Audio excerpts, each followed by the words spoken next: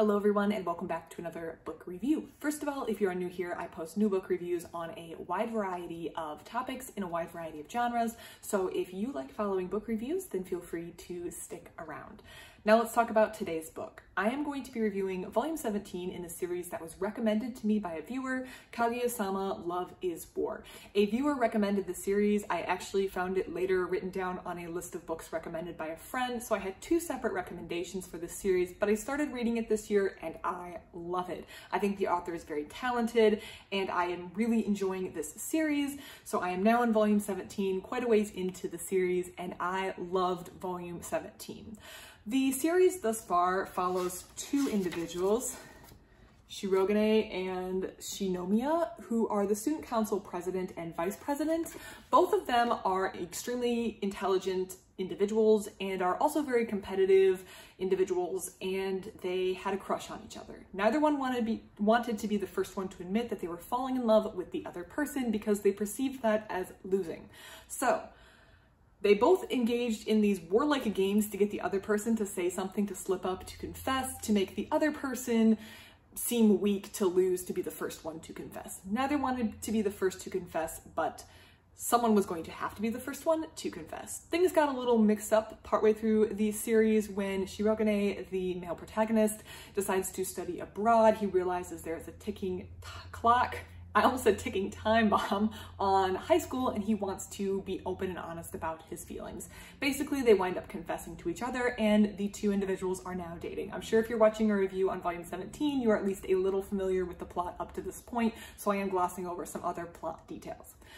Volume 17 kind of is a return, or not entirely a return, because things have been funny throughout the series, but this was a laugh out loud volume. I think that there's a real talent in making a reader laugh, and laugh so hard that they have to put the volume down and like wipe tears away from their eyes. There's a difference between me thinking, that's kind of funny, this is an enjoyable read, I'm having little moments of where I'm laughing a little bit, and full-on laugh out loud, need to put the volume down because I am laughing so hard. I'm worried that the neighbors next door are going to be concerned that something's going on because I am laughing so hard, sort of funny. And I think that the author is so talented because he's able to switch between these emotionally hard-hitting romantic scenes and the humor, and he's able to do both. There's a time and a place for reading serious books about serious topics, for reading books with strong emotional punches, for reading romantic books, and a time and a place for reading humorous books that are just lighthearted and fun. I do think that some authors lean more towards one or the other, and there's no reason to think that you're worse for not being able to write one or the other. Some people are better at the emotional, hard-hitting stuff, and they stick with that, and they're great authors. Some people just want to do the funny stuff, they're good at that. Their talent is making people laugh in the world, and they stick to that. But I feel like this author is especially talented because he's able to switch between both. We've had the emotional moments where Kaguya, Shinomiya, and Shirogane are emotionally connecting with each other. The hard-hitting romantic scenes are very well written in my opinion. And he's also able to switch back to these laugh-out-loud funny moments with equal talent. So this volume was incredibly funny. And I do find it hard to explain scenes because they're always funnier to read them, but I found the scenes particularly entertaining where Ueshigami is trying to prove his love towards someone. Ueshigami is another member of the student council president, and he is trying to get some advice from his fellow friends who advise him to become fit. So he decides to embark on a fitness journey, which is incredibly concerning to Fujiwara, who is an individual of the student council who thinks that they've all joined some weird fitness cult talking about proteins and drinking chicken breast juice for lunch.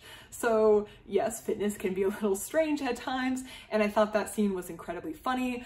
Kaguya is dating Shirogane. They're both young and things haven't gotten too physical yet, and Kashiwaka, who's another girl that we know, decides to take Kaguya aside for a little educational video. Kashiwaka has found a DVD in her mom's room that she assumes is going to be educational on some of the things that one may expect as a relationship progresses.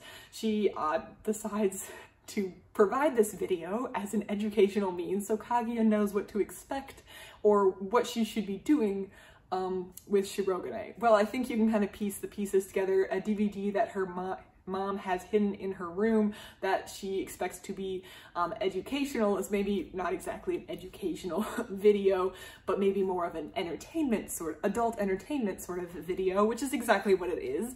And Kaguya winds up watching it with her niece, and it winds up being a very, very funny and kind of wholesome, because they didn't know what they were getting into. So it doesn't feel like bad or weird. It feels more wholesome and funny.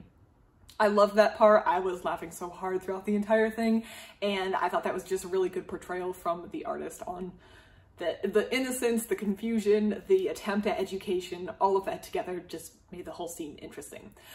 On a more serious note, we're seeing in this volume the effects Kaguya's family and the way that being in a family like that impacts the relationship. So Kaguya's from a very well-known international conglomerate Japanese business, and so she's the daughter of very powerful people who have a lot of control in her life. On the outside surface, she appears to have it all. She has the money, she has a personal assistant, she gets driven to school, but all these trappings of wealth are really like a prison, a cage that she has to stay in. She has to act a certain way. Her movements are monitored, so she really can't be open about this relationship because she's not sure how her family would react. Shirogane is from a lower class. I'm using words with this. He has not come from a business family. He's actually in the prestigious academy they attend on a scholarship. So it's kind of like the rich kid versus the scholarship kid. And because her family has such a strong image to maintain, she knows that this may not go over well, and therefore she has to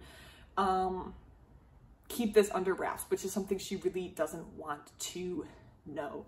I feel like this volume kind of approaches that topic, and I think that's going to become more relevant in future volumes. And I also think that it's kind of sad that she can't be open about all of this, and it's going to bring another dynamic to the story, but it also keeps things entertaining from a reader's perspective, because it's not like everyone can know, even though a lot of people have already guessed that something's going on between Shinomiya and Shirogane. They can't be open about it, which adds a layer of humor and entertainment in some circumstances, which is kind of coating over the dark truth that Kaguya's future is kind of not entirely up to her, and by belonging to such a powerful family, a lot of her choices that other kids her age get to make is something that she cannot make herself. Overall, I think the story plot has branched out appropriately. When the story began, or when the series began, I was worried there wasn't going to be enough content to last this far, and I was actually a little concerned that the series was so long, but I think the story has branched appropriately. All the characters feel fleshed out enough to where they should be. I enjoy all the characters. I enjoy a lot of the side characters. The humor and the romance is balanced, and I think the author has a real talent. Volume 17 was a 5-star read. I loved it. I'm loving the series. I'm not at all bored with the series, and that is just a great sign, and I am so excited to continue the series. If you have any thoughts on the series thus far, please put it in the comments below. Otherwise, thank you so much for watching, and I hope you have a great rest of your day.